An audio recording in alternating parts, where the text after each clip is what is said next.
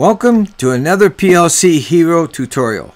My name is Jim Joros, and in this session you will learn how to find the MAC address and how to assign an IP address to your processor.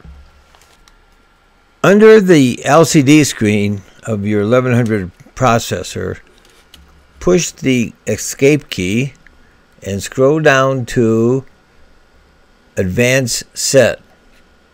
Click OK and scroll down to Internet Configure. Click OK. And you can see that the MAC address for this processor is 000F73016859. To assign the IP address, you will have to go online and configure the IP address. Open up RSLogix Classic, go to RSWho, and in way of review, we need to configure a driver for RS232. We go to Configure Driver, left click, and under Available Driver Types, scroll down to RS232, add New. In this case, I'm going to change it to RS232 for a name. Click OK. And I know my USB port is COM5. Click on COM5. Come down here to Auto Config. And it says Auto Configuration Successful. Click OK. We see that it's running, the status is running, and there's no faults, no errors here, so we're good to go. So let's close this out. And we see that our drivers are on the left, and we click on the network or browser, if you will, for RS232. It becomes animated. And on the right hand side we see we have our workstation and we have our PLC on the right. Click on PLC on the right, left click, and open up RSLogix Micro Starter. In Micro Starter Lite, go to Comms, System Comms, and we see that we have RS232 for our driver. Click on the driver. And on the right hand side, we have to select which PLC we want to talk to. Well, since this is a serial port, there's only one node on it. So just left click. And we want to upload what's in the processor so we can see what's going on.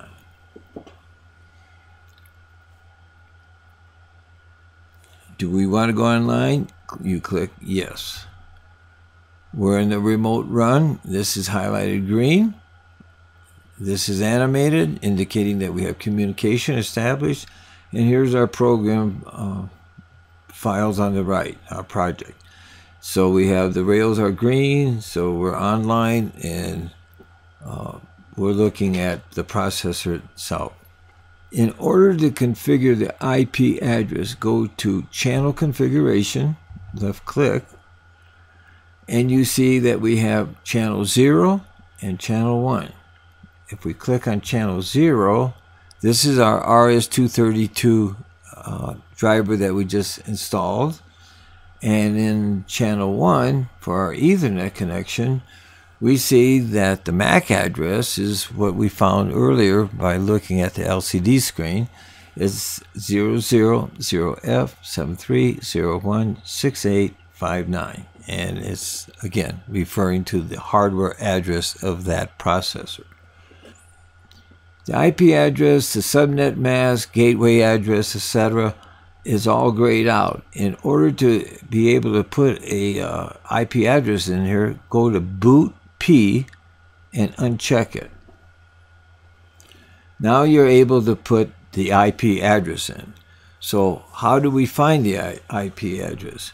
We go to Windows Start, left click, and type in the search bar CMD, command prompt. We'll open up command prompt. And where the cursor is, type in ipconfig, ipconfig/all.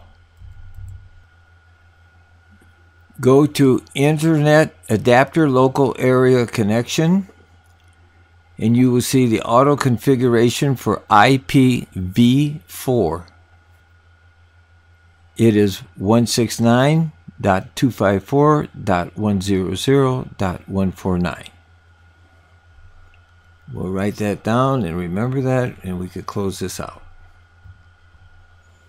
169.254.100.149.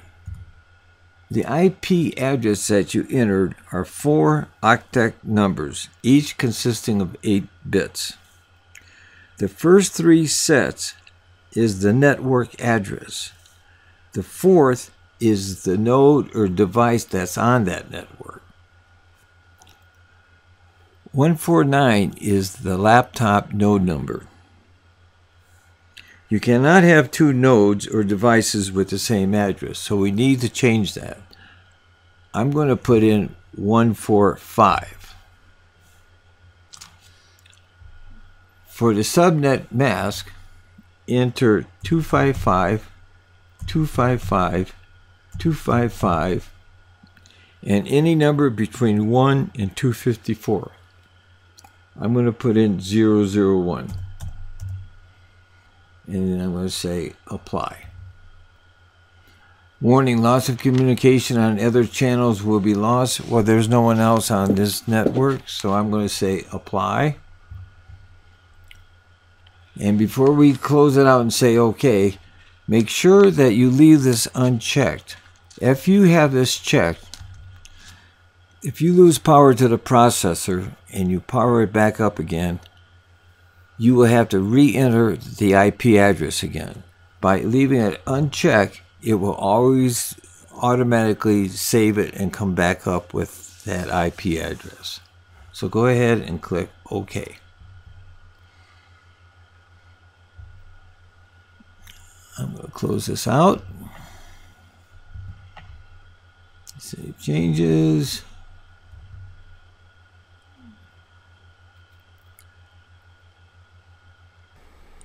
If we lose power with boot P unchecked, the IP address is retained and restored on power up. Be sure boot P is unchecked.